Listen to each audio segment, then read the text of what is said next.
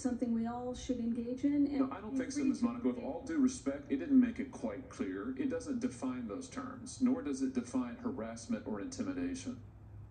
That's the person, by the way, who actually runs the Justice Department, and she is actually run by Susan Rice at the White House, who takes her direction from Barack Obama. Just so you know how it actually works.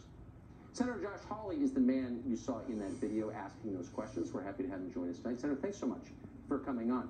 So this, if you take 3 steps back, appears to be a Department of Justice that is primarily concerned with ideological crimes and not with actual crimes of violence.